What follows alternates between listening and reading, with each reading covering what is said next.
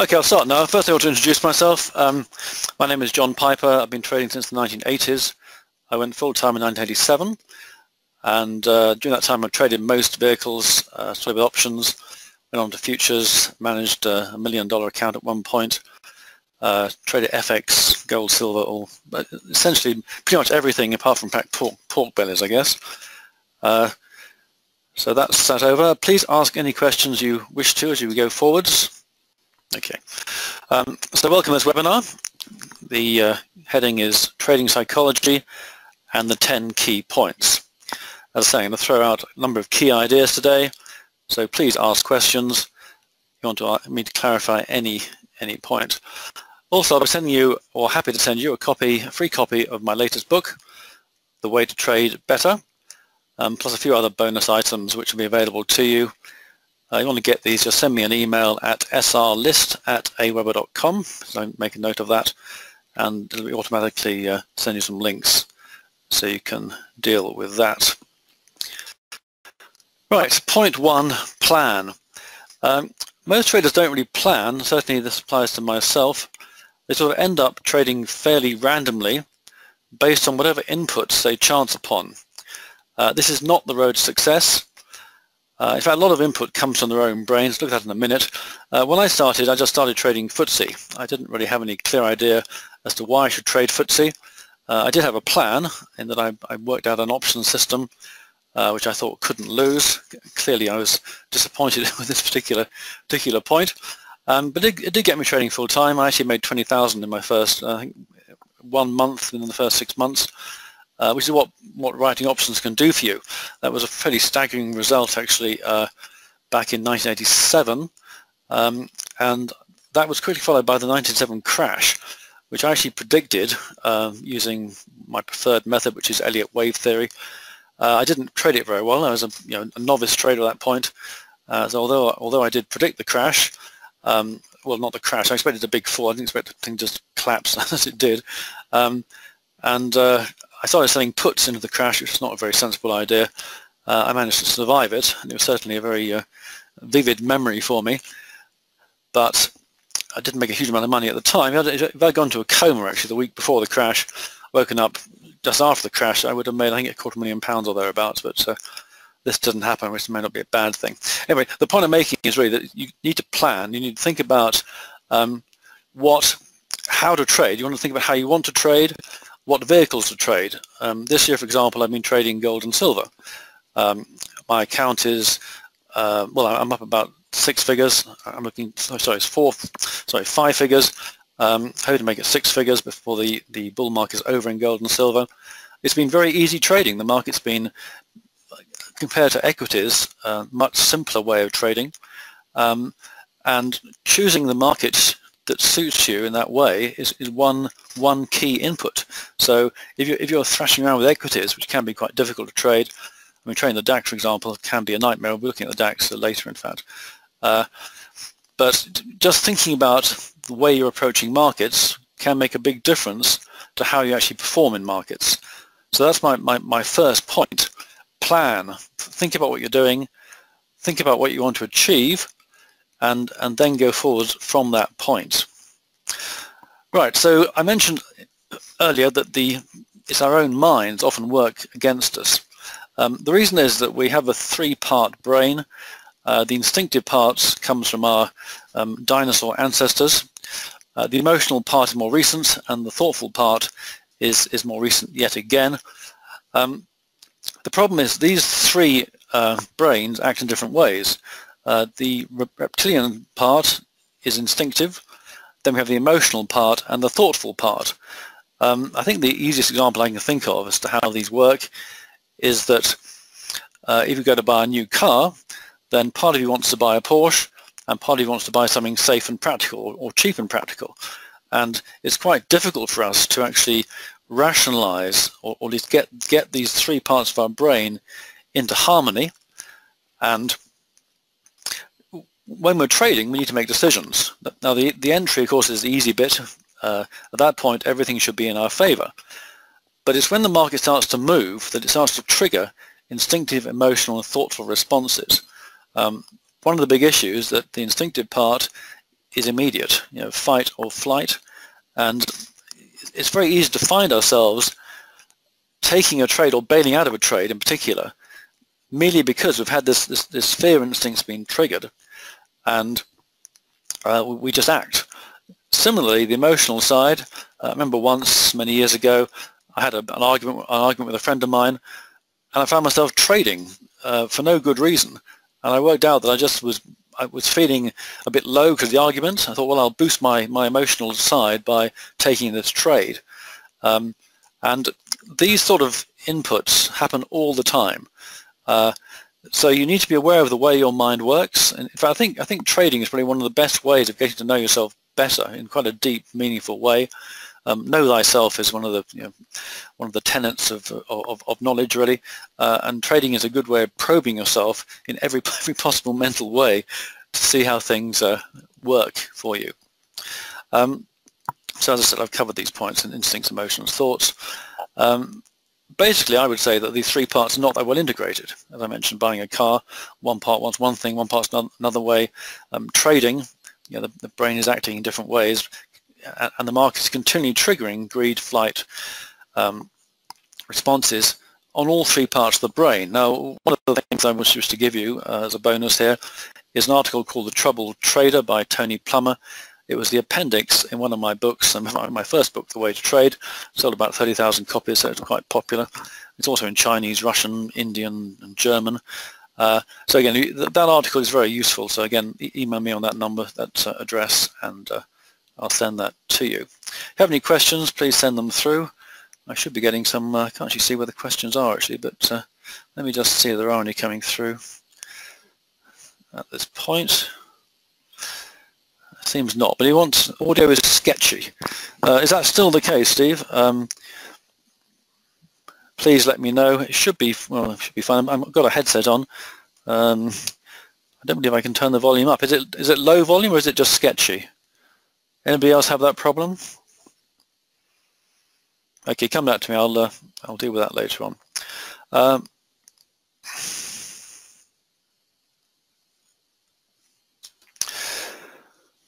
Right. There are also many ways of looking at the markets. I mean, Elliott Wave is one. Moving averages, price spikes, market profile, etc., etc. And most people just drift into one or the other way without thinking it through.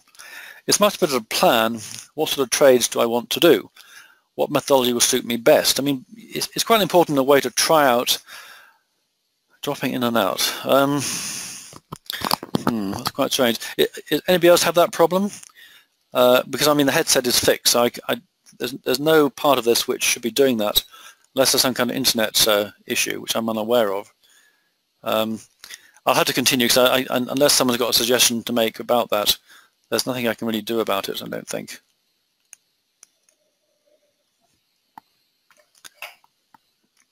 So much better to plan what sort of trades do I want, what methodologies will suit me best. But you have to bear in mind that every approach that you adapt is never going to be perfect. So you're never going to find a system which is going to give you 100% trades.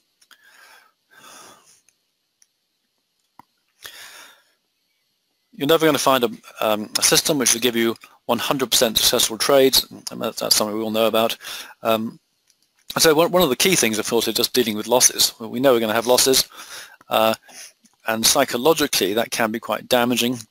I think it's been calculated that one loss causes as much psychological pain as 5 profits. So obviously the loss has a bigger effect on us. We tend to be more, we tend to react more to the loss than we do to the profits. So we're not really, again, it comes down to the brain again, we're actually reacting in an illogical fashion. And that, again, is a point which can, of course, change the way we trade. We could be making money, in fact, but the losses just wear us down. So personally, my view is that novice traders are best using a system initially whilst they grapple with the psychology issues. Because a good system will keep you safe, the stops will be built in, it'll give you an edge, and this is an important thing. I do develop systems. I developed the A-B system, which some of you may be aware of. It's been sold quite widely over the last 3 or 4 years. Continues to make money. Had eight winning trades in a row beginning of this month, which is nice. I'm not trying to sell this to you. I'm just saying that a system is a good thing to have. And if you're struggling at the moment, then get yourself a good system. Start to use that. You'll learn a lot from that, a lot about yourself from that, because psychologically we can find it hard to actually trade the system.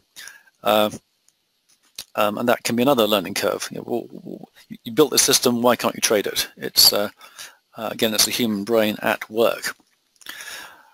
Right, second point, the market produces endless opportunities, but what's your time frame? Time frame is a critical one, I think. Many people don't even have a time frame. They sort of leap into the market and they don't really think too much about how long they might stay in the market. Although a typical scenario is that the trader will hang on to a loss and he'll then take small profits because he wants a reward for all the work he's doing. The small profits won't cover the bigger losses. The next stage is that the trader learns to use stops because he can't stand the big losses, but he keeps them too tight, or he or she I should say. He keeps the stops too tight, and it gets stopped out fairly frequently, which of course again you're just spinning your wheels. So the time frame is important in the sense in that if you have a plan, you know the type of trades you're going for. For example, if you're a long-term trader, then you can't really use very tight stops. You need to be using longer-term stops if you want to stay with those positions. We're looking at actually a stop policy coming in a little while. To summarize, you're not liable to play a good game of football if you're really a tennis player. So similarly, if your mindset's very short-term, then trying to play the swings may simply not work. Right, point 3, which is the right... Sorry about that, I don't know why the thing keeps popping up all the time. Point 3, which is the right market for you? In 2016, I've made a lot of money simply buying and holding gold and silver. Very simple. Index trading and FX can be far more complex. So only you would like to just trade a market which can give you simpler results. I mean, it may of course not keep going up. I believe it will do, but that's something we're looking at again in a little while. But just looking at a market which is in a clear trend can be far more rewarding than trading a market just because that's the market you think you ought to be trading for whatever reason. I mean, certainly that was how I started to trade.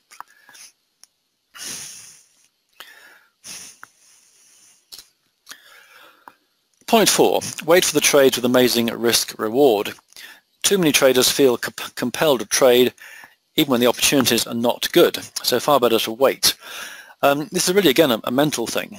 We feel we're traders, so we feel we ought to trade. Well, we ought to trade, but we ought to wait for the trades. And there are people who just feel, well, I'm a trader, I must do a trade, look around for a trade. Now, I mean, that can work. There are professional traders I know who adopt that kind of policy. They have a number of different systems. Every day they get opportunities thrown at them which they can trade. Some of them will wait, will get the first £500 and then they'll stop trading that day, for example, which is quite a good strategy, I think. But if you're a novice, you're just starting up, then you really got to think about what you're doing. You got to find trades you're happy with. And of course, that's quite difficult when your knowledge level is quite low. So again, having a system is quite a good way, because at least a system has a sort of built-in expertise, and you'll develop your skills using the system. So again, that's another reason for doing that. Point 5, be consistent. The best way I know of doing this when starting out is to develop or acquire a trading system. A system simply applies the best rules, otherwise our psychology will tend to drive us to fairly random action. I mean, I imagine some of you are probably sort of familiar with the random action I'm talking about, because that's the way most people trade, really. They are fairly random until they've got the experience to develop different approaches. There are different ways of describing the route to becoming a professional, successful trader. One such is that we start off greed-orientated. That often works. We come to the market, and we start to trade. We don't know a great deal, but we're very confident, and that the beginner luck exists as far as I can see. I mean, I've had people double their accounts on binaries again and again and again, for example. But we then take a few losses and we become fear-orientated. And the fear-orientated trader is, as I say, always using tight stops, always taking profits too quickly. Not a successful strategy. So the next stage actually is risk-orientated. But many traders, of course, drop by the wayside. Many traders go through the greed phase, start to hit losses, and decide to bail out. They realize that work's involved, and many people come to the market with the view this is going to be easy. And when they realize it's not going to be easy, then they bail out, which is quite a sensible decision, if you like, because the fear thing can take a while to deal with.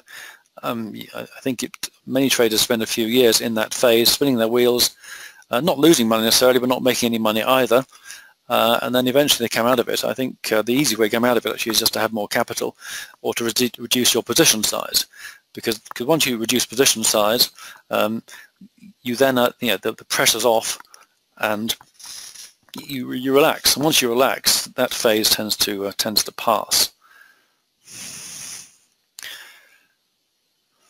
Where have I got to now? It's 0.5, be consistent. 0.6, market psychology. It helps a lot to understand some of the basics. For example, when everybody is long, the feeling is very positive. The market has to go down as no one's left to buy.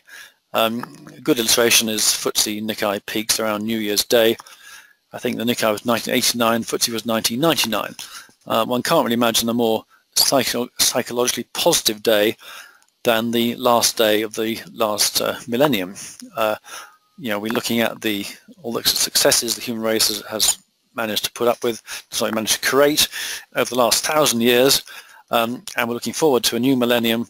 So the fact that FTSE peaked on that day, a peak which actually lasted, as I recall, right through to, I can't remember now. Anyway, it only lasted a few years. I can't remember whether the 2006 high was higher or not, but the peak in 1999 was a major peak, and markets are a maelstrom of human psychology, and the fact that we peaked on New Year's Day, but I think it was the day before, Nikkei did the same thing, 89, I think says it already as far as psychology is concerned.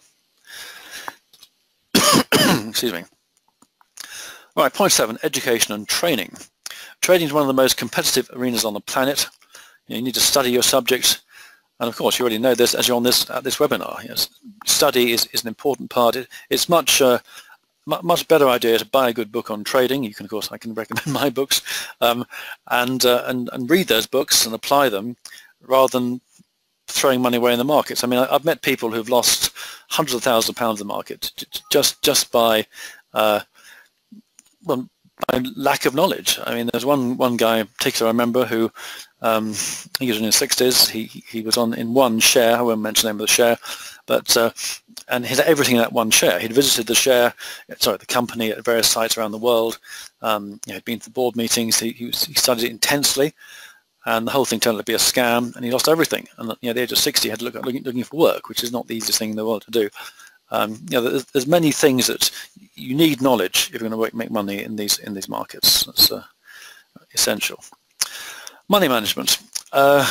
Simply put, if you risk too much on each trade, you'll be wiped out, never get to learn the business. This is obvious. I mean, if you risk 100% on one trade every time, then obviously the loser will come along, you get wiped out. 50%, pretty much the same thing. You lose 3 times in a row, then you're down to I think 12.5% of what you started with. It's an interesting statistic that many people aren't aware of, but if you toss a coin 1,000 times, you're liable to hit a string of 10 or 11 heads or tails. What this means, as far as the market is concerned, is that you're liable. Many systems have a 50-50 hit rate. My system A minus B has a 60-70% hit rate, which obviously improves things. But many systems have a 50-50 hit rate, and if that's the case, then that system will hit a string of 10 or 11 losses every 1,000 trades. Now, how long that takes will depend on the frequency of the system, how often it trades. But What was I going to say? Come on to the next slide, I think. Right, point 9, seeing the trading psychology at the key buy level points.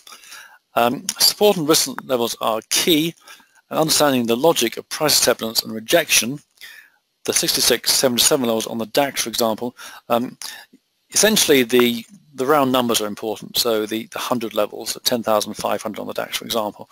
But there are traders who are looking to trigger out, hit stops all the time, and many traders place stops close to those levels.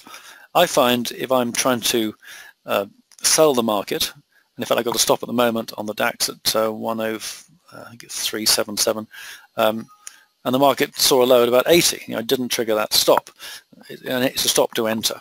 And that's the psychology. You want to get away from those levels where people put stops at the obvious places, and you need to be a fair distance away from that. So as I say, for a stop to enter, if I'm going to go short, my stops will be at 66, 77 level. If I'm buying, I'll be buying at 33 with stops at the same level. Don't spin your wheels. The single biggest mistake traders make is not running profits. By doing this, they just keep taking small losses and small profits and die the death of 1,000 cuts. Running profits is absolutely essential, and we've all had trades. I'm sure everybody's listening had trades where they could have made a lot more money just holding on to that trade. It is the key skill, is running profits. Right, point 11. What is the key factor that all winning traders share? But first I'm going to play you a quick video of some trades, including trades today. If I did buy some silver and gold today, it was going the right way. It's reversed a bit. I think I'm still in positioned.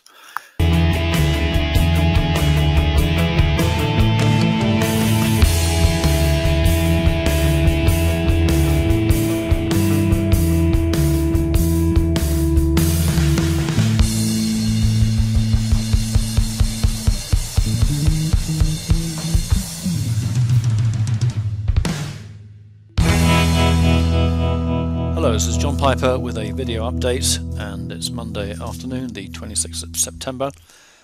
I've said before that we're all guinea pigs in some vast financial experiment. The QE method of printing cash has avoided the similar experience to the wheelbarrow effect in Germany in the 1930s, where people had to wheel wheelbarrows full of cash to buy a loaf of bread, simply by keeping the inflationary printing in the hands of the banks and other financial institutions, and kept it away from the retail client, as it were. However, what's happened is that all the cash has gone into financial assets and bumped up asset prices, and the big risk now is that at some point some shock will hit the system and the whole thing will collapse. Now I think given time, the powers that be could actually deal with such an effect. But the problem is financial markets don't actually give you time. They react rather quickly, and as we saw in 2007, 2008, the damage is done and it gets too late to actually do anything. This is the big risk, really, that things just happen too quickly, and various rules and regulations need to be put in place before the financial authorities can act quickly enough to salvage the situation. Currently we have Deutsche Bank in the news, seriously under pressure. Risk that it may in fact go under, and apparently no help is forthcoming from the EU on this particular, which is quite surprising given the size of the bank, and that could be a shock. But also know about that shock. I mean, the big crashes, the big moves come in when they're just not expected. Looking at the DAX, this is a 4-hour chart of the DAX. You saw the peak here, just around 10.8. We've seen an ABC decline. I use Elliott wave theory as a way of looking at markets. It's no better or worse than any other way of looking at markets. The key thing is to realize that whatever system you use is flawed, and you have to trade around those flaws. Now we've seen this quite strong rally into the end of last week, followed by this little blip down. I thought that looked positive. In my report at the weekend I said that we might well see a rally up from there. In the event, we just fell away, and there was no reason to go long at all. I certainly haven't gone long. And it looks like this could be a new leg down. Now I use certain levels on the DAX. I mentioned the 66 level, so and the 77 level. So I've got orders to sell below there, because I think if it goes below there, then it might well just keep on going. As you see, we're bounced currently from the 80, well, the 90 odd level, which is what normally happens. The 66, 77 levels and the 33 levels are useful because they're beyond normal or normative support and resistance, and so by putting stops, what I call my extreme stop system, beyond those levels, I often enter without having any kind of great reaction against the positions. I do this because I trade options on the DAX, as I mentioned, so I want to stay with my positions and I want to hedge the positions. But right now I've got an extreme stop below the market there, with a view to just trade going short if this breaks down. I think if it does break down, it may just keep going. How far and how fast, I've got no idea, but right now the DAX looks negative, and that's what I'm be trading at the moment. Right, although I trade the DAX, I mentioned my big play for 2016 is gold and silver. I've been long of gold and silver since the beginning of the year, and I'm up a 5-figure sum currently, and I'm expecting a 6-figure sum before this is over. I'm not only buying not only spread betting, I've also got various stocks, including Silver Wheaton, which is up I think 180% since I bought it, various ETFs, etc., etc. Now the chart pattern here looks particularly strong. We've got a 1, 2, 3, 4, 5 wave there. That's wave 1, wave 2. This is 1 of 3, and now a very corrective looking form here, which suggests a breakout to the upside anytime soon. In fact, I bought gold today, or added to my positions today, I should say, because I've been buying it all the way up. And with a view, my stop is actually below the lows here, and this looks like, well, it's looking good, but we just never know for sure. Let's go down leg, actually have a look at the shorter term pattern. Right, this is the hourly pattern. We can see the 1, 2, 3, A, B, C, 4, now a 5th wave here. The only worry here, as I said in my weekend report, is that having got above there, have 5 waves up, so we could blip down again to test this level around here. Maybe, maybe not, but in fact I did buy because it looked particularly good today. But having seen 5 waves up would be actually quite encouraging. It would suggest that we have finally seen the low of this particular digital decline, and that hasn't really lasted that long, but it seems to have, it felt like it lasted a bit longer than it has for some reason. And one more high above there would give us a clear 5-wave advance, which in Elliott terms is a positive. Nice little chart of silver, the daily chart again. So I have a 1, 2, 3, 4, 5, Elliott 1, 2, then a 1, 2, 3. This still counts as a 4, though the subsequent rally is a bit truncated. We have a 1, 2, and well, it could be a 3, but it's a bit weak for a 3, so it could be another 1, 2. We need a breakthrough there to confirm all this. So again, looking to go long of silver, added to my positions again today. So let's have another look at the lows since. Right, on silver we've got a nice thrust today. This is a 4-hour chart, by the way, sorry, 2-hour chart. So I bought that in profit at the moment, stops below there. In Elliott terms, this could be an A, B, C at the moment. We want to see that dispelled by a sharp thrust above these levels here. Whether we'll see that remains to be seen. Right, so we had the 1, 2, 3, rather truncated 4 here, which is a slight concern. Then quite a strong blip down, which looks like an ABC, but not an obvious one. Followed by a 1, 2, 3. I think this is a 4. It's possible it could be a wave 2, and this could be new impulsive action. Again, remains to be seen, but it looks like we should see a move above here. We need to clear 2021 really to have a clear confirmation. But I'm currently long, both from here and from lower levels. Because I mean, I've been trading this all year, so it's I'm well in profit on all these positions on the stocks and the ETFs, etc., which is nice, of course. It's always good to be in profit. And it looks like it's going to go higher, but you can never be sure about these things. The 200-day moving average is well below current market action, which is of some concern. But right now the chart patterns look fairly good. Okay, on that note, I'll call it today. So back with the report. Next official report is Thursday morning, but I'll probably do another one. I have a feeling this week's going to be quite a busy week, so I'll probably be doing more than my normal 3 reports. So speak to you soon. Thanks for listening. Have a great day, and bye for now.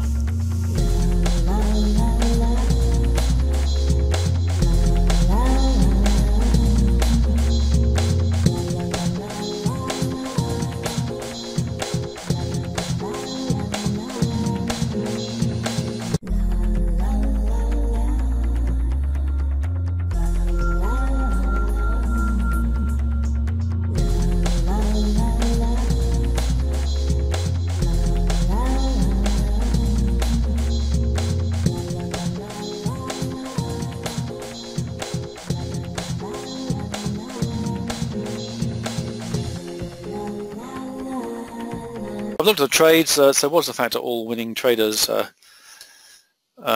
share, and all the best traders I know have developed their own winning strategy and operated in a personal way. So when you find your own winning approach, it may bear no relation to mine, but it will share key characteristics, like it'll have an edge, for example. So I think the key lesson to take away today really is that developing your own system, your own approach is a journey.